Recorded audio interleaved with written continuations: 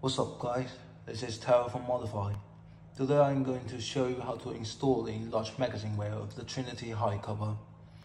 Before installing, we will have to remove the pin from the grip using a hexagon wrench and a hammer.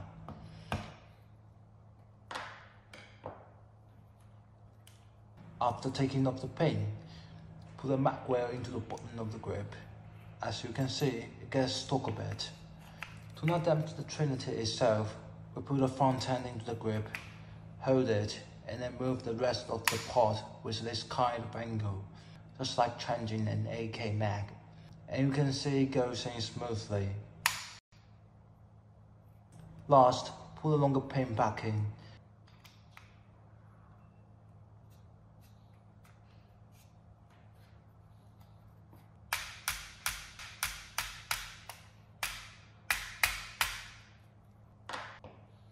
And then we finish the installation of the enlarged magazine wear. Thank you all for watching. We will see you in the next video.